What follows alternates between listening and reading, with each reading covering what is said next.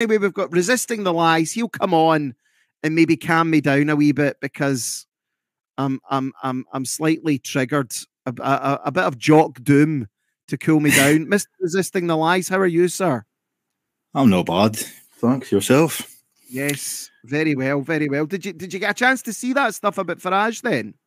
No, I only seen your Telegram post there. I was a wee bit busy there, but so he's going by your Telegram post. He's now shilling for jib jabs. Well, right? Yeah. No, he basically what he said is that no. So two Israelis came and the border force questioned them, and now they're saying this is like 1930s Germany all over because they're asking Israeli citizens questions at the border. I mean, here's the thing: everyone sees this now.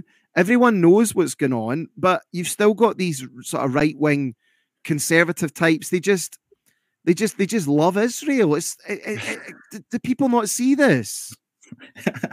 I think that the only good thing to come out of all this is a good portion of everyday people can see it, But no, I've not. I'll be honest, I've not really paid much attention to the news today. I was busy. See, I think one of the problems you face as well is like where people don't understand is they're not maybe intelligent enough to see like. If I was to use an analogy, like what the wider public are seeing is the sort of the River Nile flowing, which is Hamza Yusuf, the Green Party, the SNP. What they're not seeing is the Lake Victoria, where it all starts, and they're not seeing the bigger picture. And I see this quite a lot. People are like, oh, a Muslim's coming in and he's going to shut me down. Now, I do think that does have an impact in it because I think eventually the likes of Yusuf, from a cultural perspective, I mean, these guys are for blasphemy laws. Like freedom of speech is fundamentally a European value, which they just don't have in these countries. Mm-hmm. You made a good point there. Funnily enough, I was speaking to my grandmother earlier on in the day, and her exact words were that she gets the impression that this is blasphemy laws through the back door. As my grandmother saying that about this hate crime bill, I could definitely see that aspect of it. And have you not noticed as well, though, he's very clever whenever he's been interviewed about it or whatever, or he's passing comments. He never brings up Islamophobia. He always brings up anti-Semitism instead. I find that very clever. It's not many times you'll hear me complimenting Hamza Yusuf, but I think that's deliberately worded. Yeah. I mean, and it's interesting. So just to give people a bit of a background, there's a new hate crime act that's said to be starting, funnily enough, on the 1st of April. And obviously you and Mr. No Chance have been doing a great job talking about the way that critical race theory and everything else has been put in. But just give us a bit of background about this new hate crime act then. Well, they're wanting to effectively, there's like several characteristics now that are going to be classed as protected. You've got race. They took gender out of the bill. I find that quite funny. They took sex. Sorry, they took sex out of the bill when the feminists back in the day, I think it was 2021 when this bill was first getting ran through Parliament. The feminists were up in arms about it, for obvious reasons, because sex would have included men. So they pulled sex out of the bill, and then we're getting an additional misogyny bill. You've obviously got the transgender are going to be protected, age, disability, etc. And it's the wording that I just find very sinister about it, because it's like if your intention is to stir up hatred, and that can be anything at all whatsoever that's deemed hateful by not even the victim, a bystander, and it goes so far where you can be in your own home. Like they've removed any sort of dwelling protection, and so you could say something in your own home, and if somebody deems that to be hateful, or deemed to be said out of with racist intentions, etc., then you could quite easily see the police at your door, and the police. But I don't know if you remember that there's the clip of him where someone says, "What about people's houses?" and Hamza Yusuf replies, "Well, do you think it's okay that someone can be a racist in their house as well?" Yeah. Like this is what we're dealing with here. It's really sinister. When you read through it, I mean, it was a long time ago that this bill actually passed. in the Parliament. Yeah. I think it was 2021 that it was eventually passed, and it was a lot more draconian in its initial stages. But yeah, all so-called apparently agreed on a final version, and here we are. But it's like all the sections. You know, if a person commits, I'm reading the racially aggravated harassment section. If a person commits an offence, a person commits an offence if the person pursues a racially aggravated course of conduct which amounts to harassment of another person and is intended to amount to harassment of that person, or occurs in circumstances where it would appear to a reasonable person that it would amount to harassment. Now, this is like a copy and paste for all the different protected characteristics, but even that language, if it would appear to a reasonable person, so it goes back to that old cliche, like the arbiters of truth. So who are going to be these quote, quote, reasonable people that will determine whether or not you've said something that's hateful, you know? See, do you think though what will happen is, because they have brought out stupid laws like this before, and like remember there was the Offensive Behaviour at Football Act, and then they had to chuck it because they just got overwhelmed.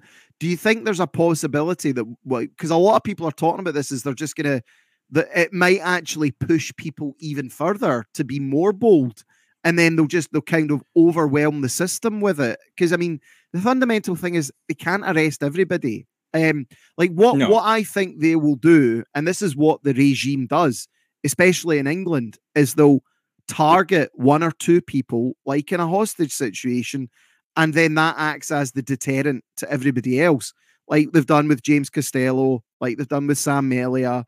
You know, they'll maybe do that up here. They'll drag out like a few people. I mean, I'm hopeful they might not even target higher profile people like me or you or anyone else. Like they'll take some poor guy who works like in a shop somewhere, and he maybe says something about I don't know, you know, oh these you know, whatever, you know, there's lots of Jews in the banking industry, you know, they'll make an example of someone like that just to scare everyone. Yeah. I'd like to think that that's what's going to happen. I mean, there's so many different ways that this could go realistically because of the sort of way that it's worded. It could easily be abused for all the wrong reasons, or dare I say, for all the right reasons, in the sense that people, and I've seen a lot of people suggesting that they're planning on doing this, that they're just going to effectively spam Police Scotland with multiple complaints, because you can do it anonymously as well. You don't even need to put your name to it. So I've seen a lot of people talking about that. I have had an idea that I'm debating doing at a later date, and that is to, you know, you mentioned critical race theory at the start there. There's quite a lot of information out there to go and prove quite clearly that they're anti-white, which is racist. Let's not be around the bush. Like I've had an idea maybe to sort of get enough people together to start playing them at their own game and report them. But yeah. Grandad John's right now. He's right. I mean, the bill is deliberately vague, and the thing is, all we hear is vitriol. Though we've heard the Hamza Yusuf speech, the Anas Sarwar speech towards white people. Like anyone else is fine, but it's fair game on Whitey, and you and No Chance do a great job of exposing the nefarious CRT and its involvement in local schools. Yeah, that is becoming a much larger problem. The one other thing I will say though, before, if you want to get on to that, more proof to what you were saying there. Remember Police Scotland's own website with their hate monster campaign. They specifically stated in that the people that are most likely to commit a hate crime are men for their 18 to 30 years of age that suffer from white male entitlement. Now, if that isn't a clear indicator who this bill is actually designed for, I don't know what to tell you. Like, you know, Yeah, 100%. Yeah, and I mean, in fairness, they did have to actually pull that down. And what I've kind of noticed as well is, though, even some of like the more liberal commentators, like your average, like sort of like BBC Chattering Class Herald type, I think they even recognize that this goes way too far. And yeah, they would probably like us to be in jail, but they still realize that this is maybe just pushing it a wee bit too far.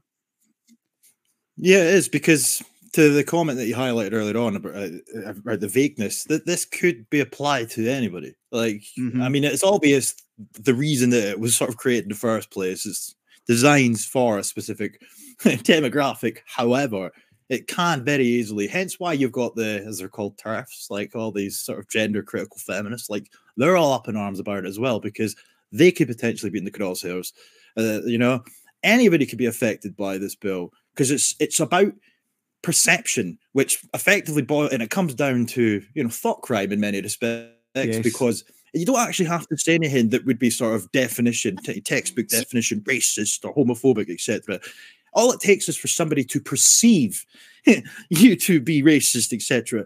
You know, so it's intense. Like, well, and then they'll go on about things like microaggressions. They'll talk about, as you say, well, I mean, and how many times, and everyone knows this, that ethnic minorities play the race card, you know, like, and you know that they'll then know, like, people will know this. Anyone who's ever had a car accident or been involved or knows someone that's had an accident with someone from an ethnic background, they are very, very quick to accuse people of racism. They're very, very quick to point that out. And with the way this is going, you know, if Whitey's involved, then they'll take it that Whitey's guilty straight away.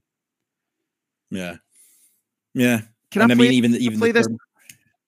Yeah, on you go. Can I play this clip? Building racial literacy at Newark Prime. Where is Newark? Glasgow, I think, or Inverclyde, one of the two. Inverclyde. Right, let's play this. We pride ourselves on being welcoming and inclusive to all, but sadly, attitudes to race are still a work in progress. Although only 4% of people in Scotland are people of colour, Scottish government... 4%? Where is it you stay again? Don't need to... Are you up in the northeast? Inverness. You're up in Inverness, right? Yeah. I think it's way more than 4%. If I'm, you know, yeah, they're still going by the 2011 census, which was 96% white. I think it was 87%, 88% Scottish, but it was 96% white. Don't know what the next census is going to be. I dread to think. Bullshit. Way more than, I mean, that's what I say. Is like driving around Glasgow. There's a lot of Africans. There's loads of foreigners now. There's no way. I mean, I would say Glasgow's probably 60-40 now. Scotland's probably about 80-20, maybe 80-10, 80-20, maybe 85-15. Government polls suggest that 45% of Scottish people see Black and Asian people in a negative light. For children, this can be especially harmful. How they speak, feel... I mean, look at that. Look at how bad that is. Look, ha, ha, ha, ha. Oh, look. I mean, they've got kids to draw this. Yeah.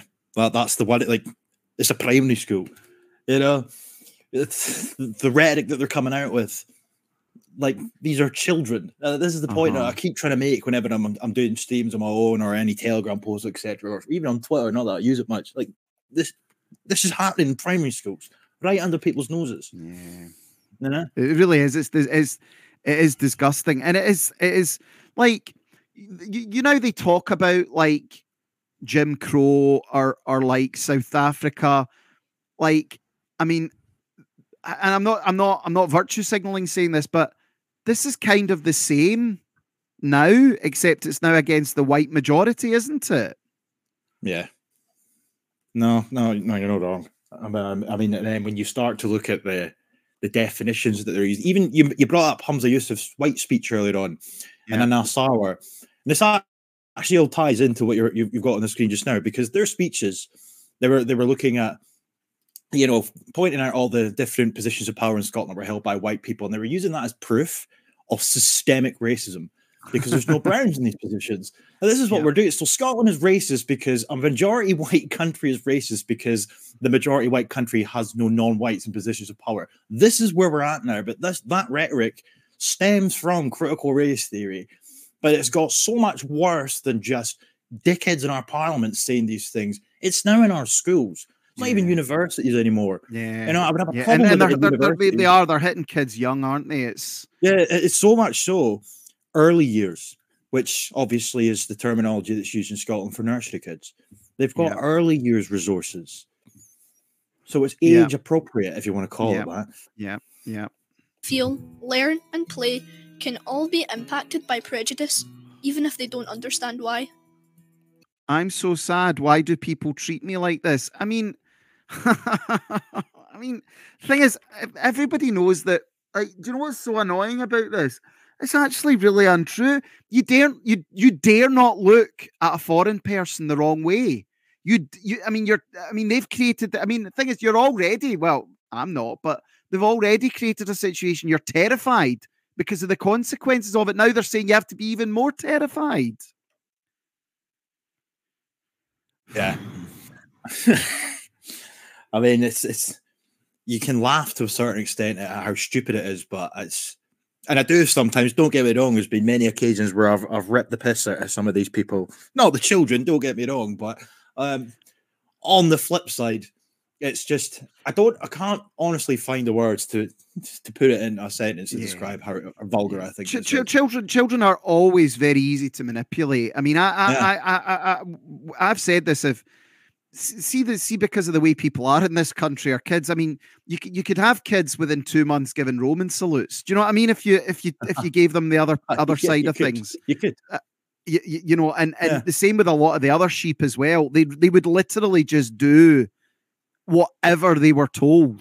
You know, that's the one problem that we really have in this country is critical thinking and analysis is just gone out the window, and it's, well, this is what you have to believe, and if you don't believe it, you're wrong. So you could change this on a dime, though, which again I don't think is overly healthy. You need to have an intelligent thinking population. Yeah, I mean, I'm a firm believer in just leaving kids alone. Quite frankly, I mean, the laugh of the Scottish government as our education standards overall plummet. They pride themselves on. This is their words, but they pride themselves on the curriculum for excellence, producing the ability for children to critically think. That's what they say. And I find that remarkable because, as you pointed out, there is absolutely no such thing as critical thought in our schools anymore. None. It's propaganda from the minute they enter school all the way till they leave the other end of it.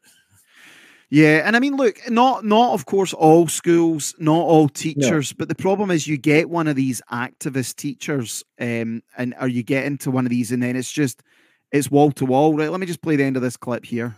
At Newark Primary School in Port Glasgow, right. A group of children formed an anti-racist club to speak, draw, and write about how this issue affects their lives inside and outside. But you know, see, the thing is as well, you're also creating this culture where, like, even I'm sure. I mean, I don't think there's not going to be that many ethnic minority kids in Port Glasgow. I mean, there will be some, but I mean, you're now getting into a position where you are making at that young age everything about race, except you're saying that person who's of color has to be like loved by the. As you say, you shouldn't really do this with kids, should you? You should just leave them alone. No, exactly. And I mean, there's another video that springs to mind. It's on my Twitter. You probably have seen it though. Do you remember the one? I'm looking at my Twitter now. I posted it on February the 15th. Right, I can give you the link in the.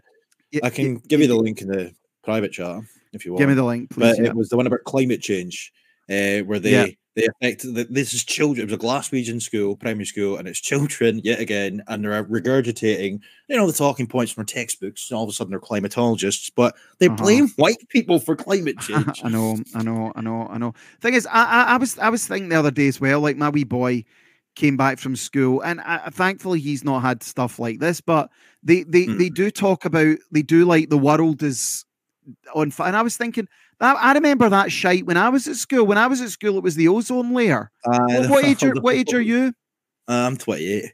You're 20, so you're a wee bit younger than me. But when I was at school, it was the ozone. Were you still at school when it was all the Al Gore stuff? See, we didn't. I don't remember getting it in school, but I do remember hearing about it, like the hole in the ozone layer, and not so much Al Gore. I came across his stuff as I got a bit older, like when he said that like New York would be underwater and all this shit. Yeah, but that thankfully was left out of my school, for the most part. But the hole in the ozone layer, I do recall a primary school teacher bringing that up to our class one day. And where's that? Where did that go? Yeah, well, it healed itself like that. That was the big one. It was a global cooling in the 70s. Yeah, that's right. Stop using deodorants. That was the big one. Remember that? Yeah, acid rain. the ozone layer. I remember being scared about the ozone layer, thinking, oh no, we're gonna, and then they terrify the kids, and then it was global warming in the early 2000s, and now it's just climate change. And the thing is, the climate change is the real clinker as well, because like the climate always changes. So they can just make. Sorry, go on. They just make everything climate change. Mm-hmm. But then on top of that, though, like what's on the screen now, like then you start to see it's actually even more sinister than that with this climate justice BS, because they say that, like, in order to save the world from, you know, an eternal fire, we need to have socially just, equitable societies. It's like, what the fuck's that got to do with the climate? You know? But wait, again, this really does cut. And see, this is the other fundamental problem you've got, is all the people pushing this shite, they'll all be on big public sector salaries. They'll all live in a nice leafy suburb somewhere. They'll have ethnic friends who are also in well-paid jobs. You know, they're not going to be like friends with the Somalian Deliveroo biker, right? No. But then what they're basically saying is, well, we need to now bring in millions of Africans because it's our fault. I mean, like climate refugees. Climate refugees, that's right. I remember this guy did the hatchet job on me because of my work with George Galloway, and he was like, about mass migration. He went, I mean, do we not have a responsibility? You know, because it's our fault that we're ruining these. I'm like, honestly, every angle. But this video here is directly linked to what you said there. Let me play it then. Let me play it. Climate justice means to talk about how climate change affects people, not just the environment, and how it affects some people much more than others. Climate change is very unfair that way.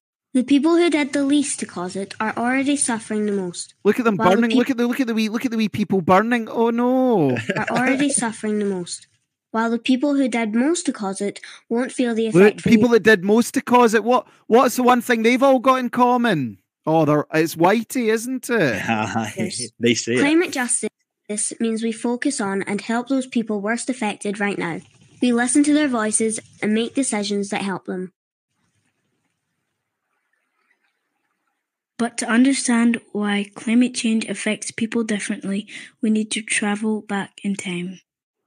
Hundreds of years ago, European explorers began traveling to other countries and continents.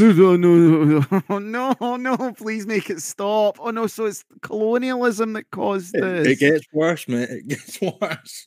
Oh my goodness. Looking for trade. They sailed to places where people already lived. Places rich in natural resources and culture. The Europeans... Yeah, places... Right, I was reading a story about Lagos in Nigeria. Do you know when, or was it Jenin? No, Jenin's in the West Bank in Palestine. Where is it? Benin, whatever that is that in Nigeria? And one of the big rituals they had there was human sacrifice, and and the British went in and put a stop to it. Like again in India as well. Like, look, I'm not daft. I don't think everything about colonialism was wonderful. I mean, we're certainly reaping a bloody shitty dividend from it, but again, they've just totally rewritten the history of what colonialism was. Like, we brought a lot of things with us as well. Yeah, it wasn't all plain sailing. The thing is, I remember when I was young, I remember going to museums when I was a wee boy, and they would say, look, we did the slave trade, it was wrong, but you know, we still brought schools, we brought education, and we did improve these places. So there was good and bad. Whereas it's now, you can see where this is. It's just, well, it was all bad, which is a straight up lie. Yeah, you know, it's shocking, right? Okay, no, decided that they wanted it for themselves. They began to take over and colonize these places, taking what they wanted, including people for slaves. They did this in many, many countries. This meant that the colony... And do you know why this is, again, it's completely untrue? The Barbary slave trade, there was slaves, like the Africans were already enslaving each other. Mm-hmm. Yeah, it's you mentioned revisionism. It's also very selective. In order, because if you were to put the wider picture and bring up all these other slave trades, past and present, Barbary, as you mentioned, Arab, going all the way back to fucking Egyptian times. Yes. It sort of it deflates the narrative that they're trying to perpetuate, which is the white man rocked up in Africa and just grabbed a bunch of blacks and shoved them on a boat and then sailed to wherever Who owned the slave ships? Are we going to find out who owned the slave ships? Oh no, of course you're not. Like, it's so, do you know what this is as well, right? And my audience get annoyed at me that this is the end result as well of feminism, because I guarantee you, and a lot of the clips that you put out there, it is women. This is a very feminine interpretation of history. Yeah, well, I mean, to be fair, you're not wrong. For anybody that wants to chastise you for that, I mean, you can just point to like the fact that they say themselves that they're looking for more men to enter the teaching profession in Scotland because it's overwhelmingly female.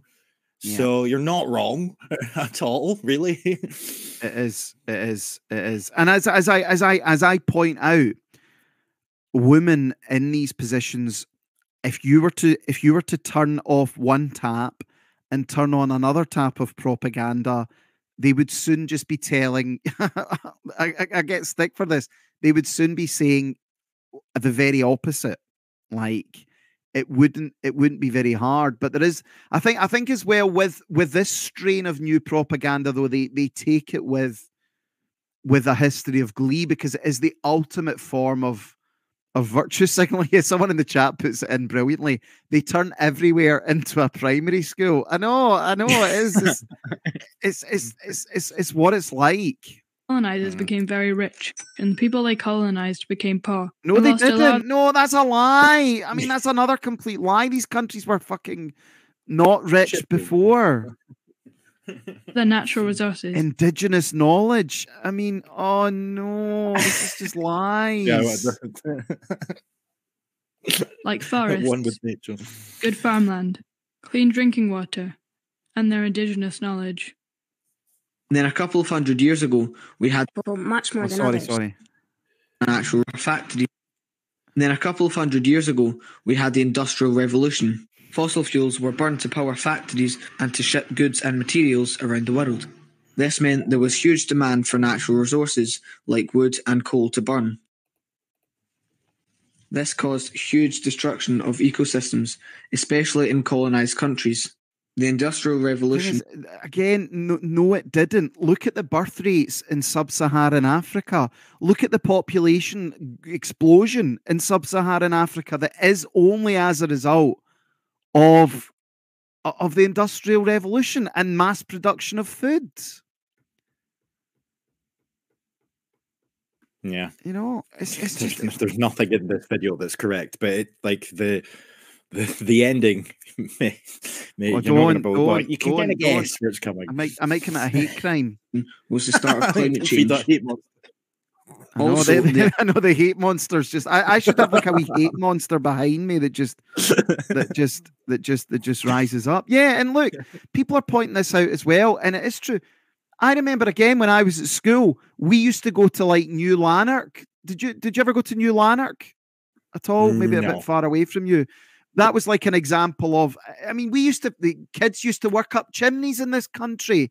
Yeah. Children used to work in fucking carpet factories and run in and out the machinery and like die. Like, again, this is garbage. Like, young children used to die here as well. Mm-hmm.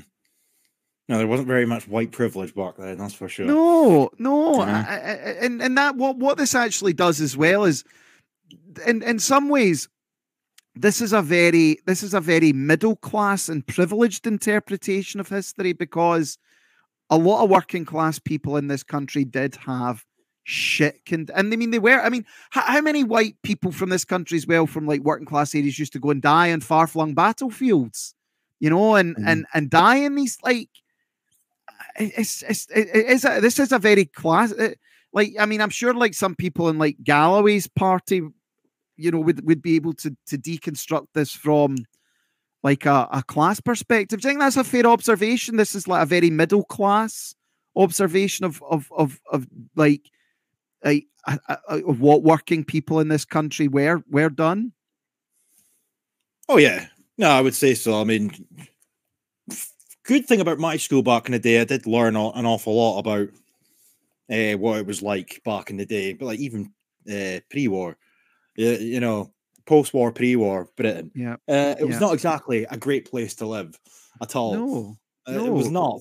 You know, I mean, everybody's probably familiar with some of the imagery, if nothing else. Like they sort of get flung about Telegram from time to time, and you see little boys and little girls, and they're covered in, you know, was it called smoot or yeah, that, they were whatever chimney it is. sweeps. Kids were chimney sweeps in this Covered in country. chits, working in factories, as you pointed out there, etc. You know, it was not an easy life. But you fast forward now, and you've just got these people, regardless of whether or not they are often a different ethnic persuasion or whatever, and are looking back at, you know, on hindsight, with a totally tainted view of the world, a totally tainted view, and in the process, they just completely revise history.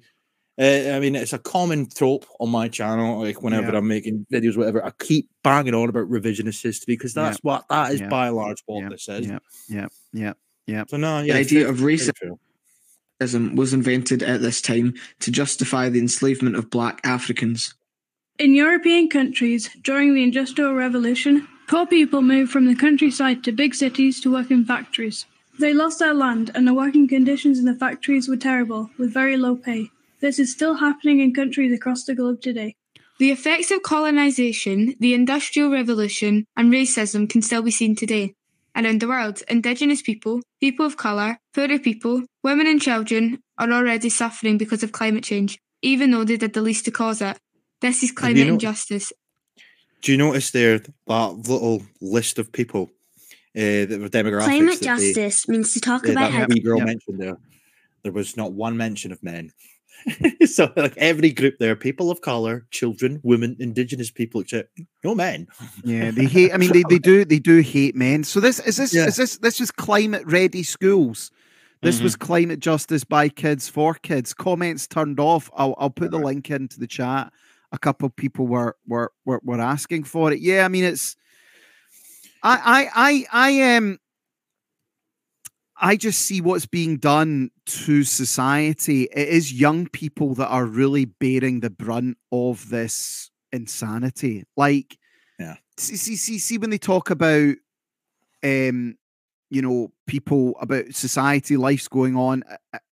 If you're a kid at school and you're being brought up with this, like, it's no wonder they're going to start, you know, wanting to tranny themselves. You know, they're just being they're being pummeled by cultural Marxism from day one.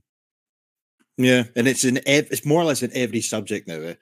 And I mean, critical race theory is something that I speak about quite a lot, but I also do a lot of stuff on my YouTube channel, which I'm surprised I've still got, to be honest. But about learning for sustainability.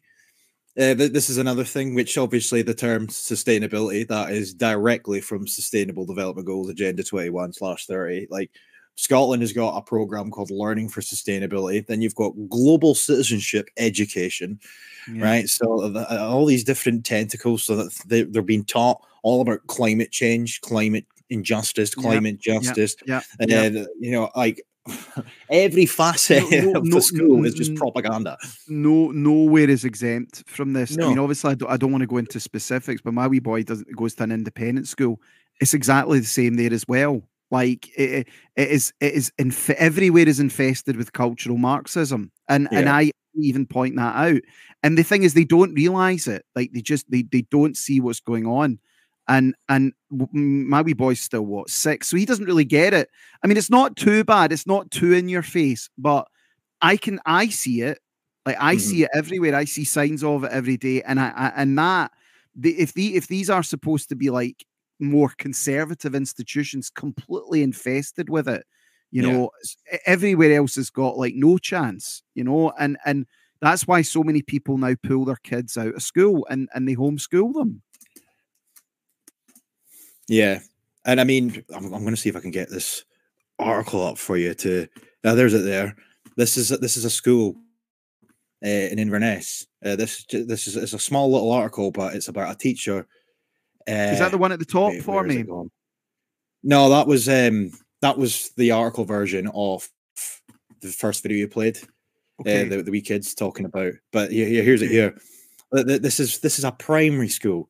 Again, this is global citizen, because it's not just critical race theory. This is insanity. And I mean, this is like Milton-Lees is about 15 minutes away from my house. Anna, early years teacher Anna Shimield. Yeah. Very curious name.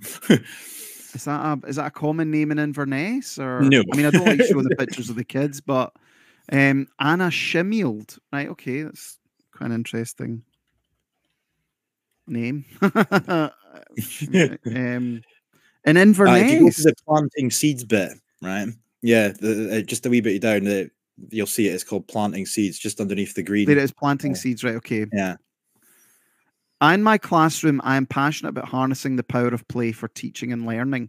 We know that young children learn best through play. As part of the Seeds for Change, I've got the opportunity to share some knowledge about how young children and work with the Highland One team. Play can transport children that are unfamiliar and open doors to new experiences.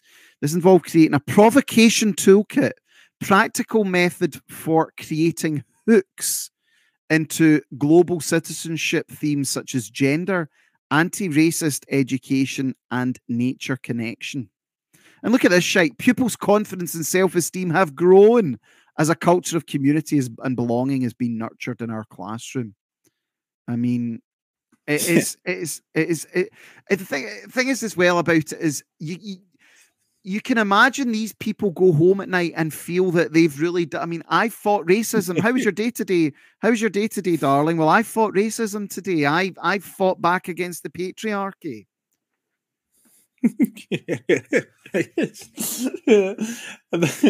The Highland, you're not wrong, by the way, but that Highland One that was mentioned there, that's part of a group of I think they classify themselves as charities, but there's a few of them. There's like Scott Deck is another one. Was Deck, like, I mean, I know for me saying the words out loud, people might not know how to spell them or whatnot, but they're all part of this. There's about 5 or 6 different groups, and they cover, the Highland One world is obviously for the Highlands. Was Deck, I think, is the Glasgow area. Scott Deck's the East, so Edinburgh area, etc. And they are working in tandem with the Scottish government, and they are pummeling this stuff into schools in the form of resources. It's terrible. Do you not think, though, and I'm just thinking of positives here, that kids are attracted to counterculturalism, though, and if the entire culture is cultural Marxist, surely kids will now start to rebel against that. Like if you had ultra-conservatism, which we really had in Scotland for hundreds of years. I mean, the 50s, 60s, 70s, 80s, where Scotland was an ultra-conservative country. And obviously a lot of these people were brought up in that and they were rebelling against that system. Do you not think from a positive perspective, people will grow up in this shite and they will just rebel against it just because it's the cool thing to do, which is good for us? Yeah, I would probably say there will be some, but my main concern is that they're no longer just, because it used to be like high school.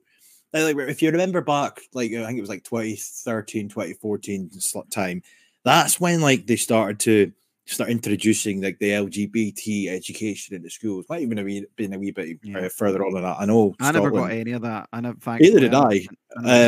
But Scotland was the first country in the world, for anyone that didn't know, first country in the world to make it mandatory for schools to teach that shit. That's right. And there was a big furore at the time because they repealed Section 28 and introduced it, and there was the Brian Suter, stagecoach, and his wife. They put up a lot of money against it. And the thing is as well, like what these people did, which was so sneaky. It's look, we just wanted equality. We just want fair treatment, and now it is the slippery slope. Look at where we are now.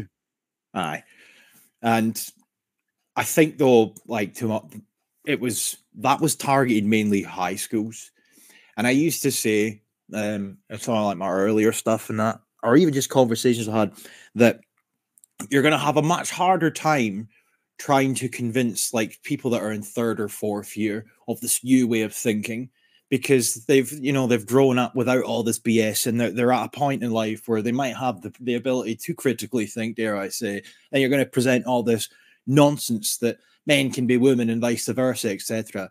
However, times have changed since then, and they, dare I say, have accelerated in proceedings, because now they're going after children, and even younger than that, nurseries. So I wonder if it's even possible for people to sort of break out of that.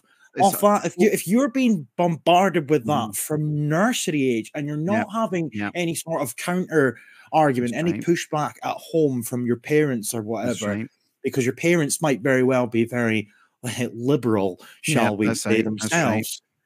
And then you've got the mainstream media propagating the same BS. Then you've got all the kids' TV shows promoting the same cancer.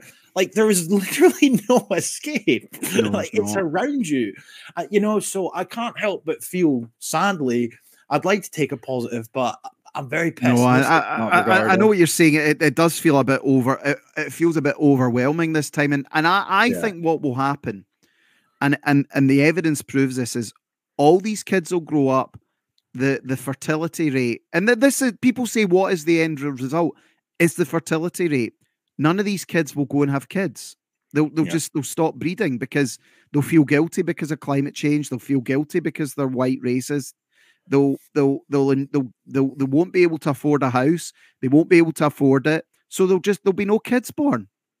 And that's already happening in Scotland already. So fast forward 10, 20 years, when all these kids are of adult age and whatnot, or, where historically they would have been planning for families and marriage, etc. I think it's going to be a lot worse. I mean, Scotland's birth rate is the lowest it's been since they started recording them in the first place, 1855. It was the lowest. Simultaneously, though, you've got our population continues to increase annually. Yeah, we're going to work that one out. What was the birth rate in Scotland? What would you say it is amongst like Scottish women? 1.2. It's probably less than 1 now. I would say. Maybe see if I can get it up.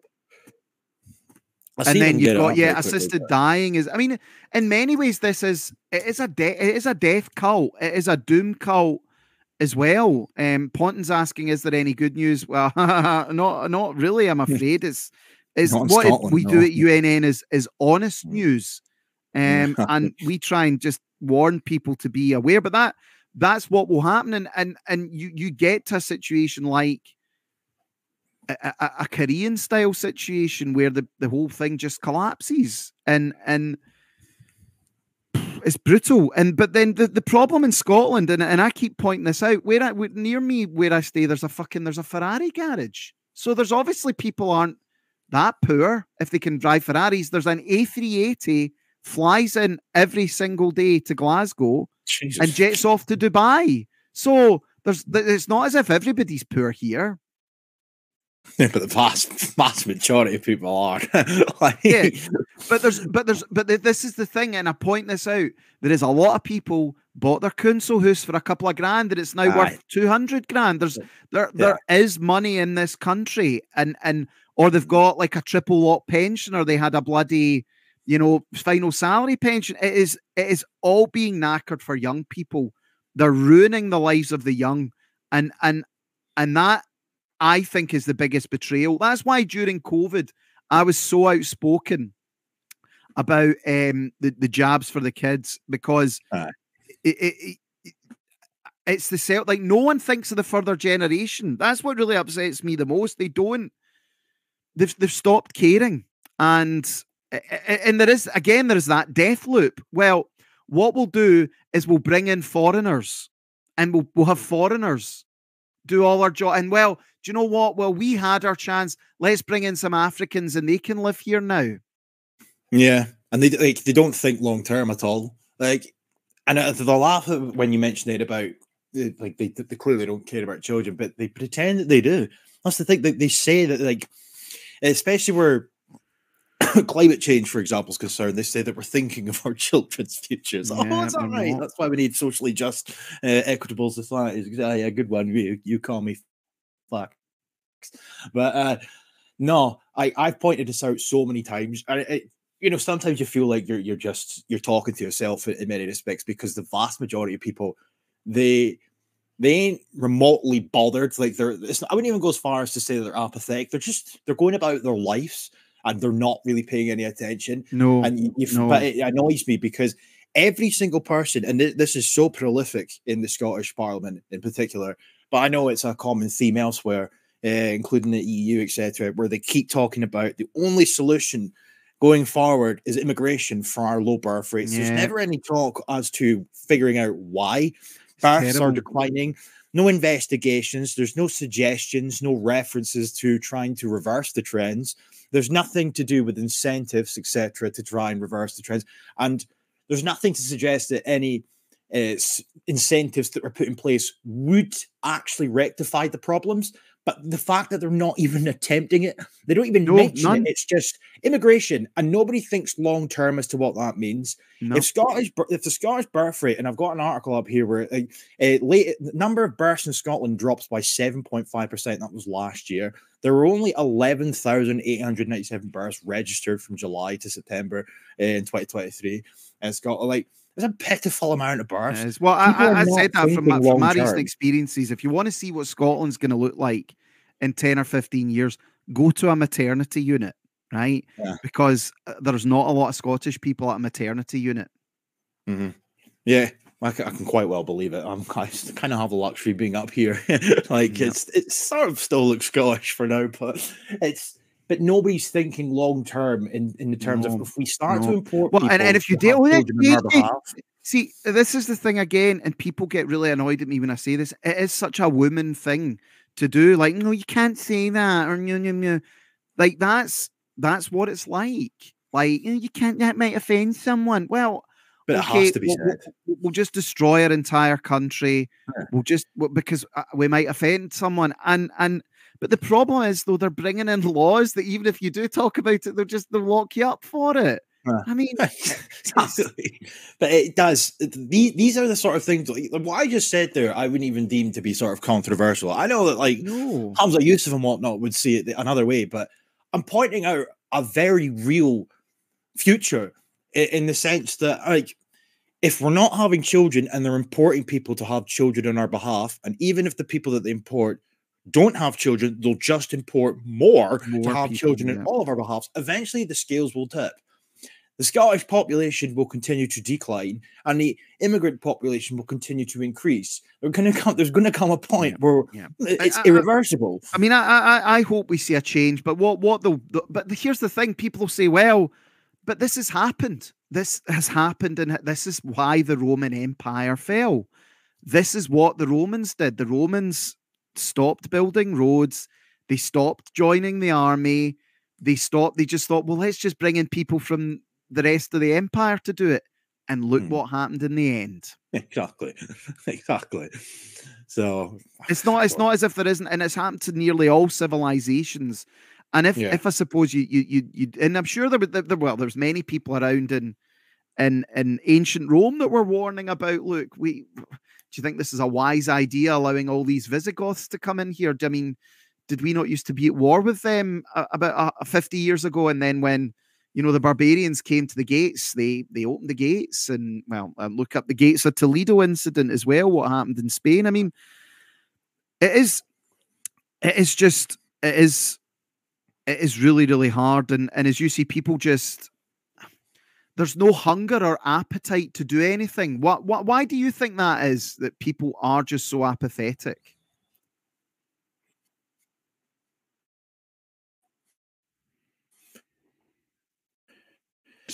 As I said as well, there's a lot of people that I wouldn't even give them the courtesy of calling them apathetic. They're just going about their day. They're not paying any attention. But as for the apathetic ones, I really don't know if is that just sort of, is it generations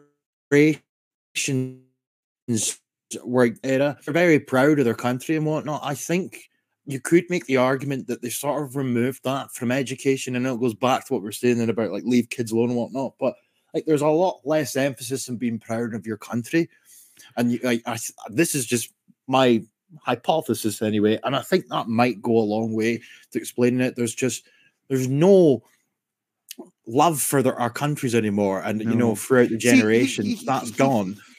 So Here's the thing now as well. I am not now vehemently opposed to the notion of Scottish independence. The only reason I'm opposed to Scottish independence now is because it would just be like the Republic of Ireland. It would be an ultra woke hellhole. You know, like, I mean, there is the argument that I knew people at the time in 2014 said that, well, maybe if Scotland did go independent, it would be a form of shock therapy that might wake people up. But I actually don't know about that. I think it might go the other way. I think you would just go like ultra left wing, even more so than we are now. Yeah, like with hindsight, I mean, I was in favour of independence in 2014, but don't get me wrong. In hindsight, I'm very glad we didn't get it because since they merged, I mean, they were pro EU anyway, the SNP, but in recent years, post 2014, they have made it very, very clear that all they want is for Scotland to be in the EU. So, very glad that never came to fruition. But like, even this is something about the SNP in particular that really annoy me is there's been Scotland's a very unique country in the sense that nationalism, quote unquote, is allowed, but it's a very subverted version of nationalism. You know, whereas English people are berated to high heaven if they're England first, you know, little Englanders, all they're racist. But up here in Scotland, we're all about the nationalism, you know. But it's a very bizarre form of nationalism. It's such a let's be blunt about it, it's such a gay form of nationalism. You know? It is, you know. I mean, they and what they've done with it, they've said is Angus Robertson said, if you've come and studied in Scotland, you're Scottish. You know that, like. I had a bit of an epiphany, and I said this to my viewers when I went up to Stirling Castle. Have you ever visited Stirling Castle? No, I've not. I mean, was near there for that conference. It was amazing. Like, and to be in there, and I mean, it's glorious the way it rises out of nowhere, and just the history, and I thought about that, you know. The kings and like to go back and explain to, like, I know James the First and say, James, like, you're the leader of Scotland in 2024 will be a man who's come from this country, you know, and Pakistan, his family are from there. I mean, how would they even be able to comprehend that? No, I don't. I really don't think so. Like, let's be honest. No, I don't think so. And if they could, I dare I say, I don't think they would be in favour of it. And that's always my kind of argument. Is at least English nationalism or British nationalism, at least there is a bit of realism to it, you know. And they.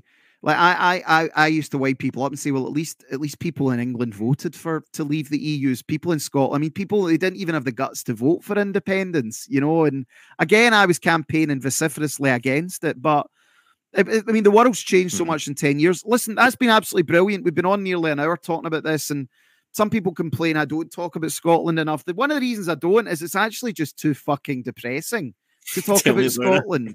You know, and to see how far it's fallen, and I say that, like, I don't know, how is it where you are? Is it dirty? Inverness, is it still quite clean? Yeah, like I've kind of lived a very shielded life in many respects, because Inverness, I don't have a good word to say about Highland Council. Don't get me wrong, because they're heavily invested in all the same sort of climate nonsense that the rest of the councils and whatnot are. But as far as the city itself, as small as it is, they're very quick off the mark to sort out their potholes with their shitey tar and whatnot. Whereas in Paisley, my missus is from Paisley, like, and the potholes are there. It really is. I think I am more attuned to it because I see the way Glasgow's gone, and we have a lot of viewers that are from Glasgow. The roads are an absolute disaster. The litter is everywhere. I mean, it's visible how far it's fallen in just the last 5 years.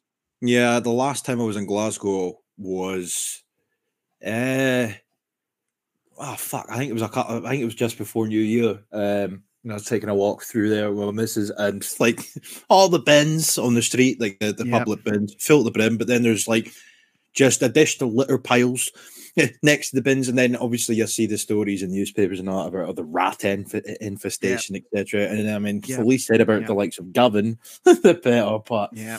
And it is as I say, it is whereas in the Highlands or further up, Perth, all these places, they're still actually pretty nice, and they're still they've got a nice view. I mean, where we are is nice, but it's the people. And someone made a really good point in the comment section about a smartphone. I see this now everywhere. Wherever you go, everyone's just sitting staring at a phone. Like it's like that film Idiocracy. Listen, I'll put your Twitter link in. Is that the best place for people to follow you and keep up to date with your work? That or Telegram. Like I'm on YouTube as well, obviously, but yeah, that or Telegram. If you type in my name, Resisting the Lies, you'll find me on Telegram. Right, Resisting the Lies on Telegram. Well, guys, you go on Telegram, find Resisting the Lies, and keep up the good work. And you and No Chance are good guys. You do a really good job, and I appreciate you coming on the show tonight. All right, sir. No, very much. I appreciate it, bud. Thanks. Now, right? Okay, let me just see.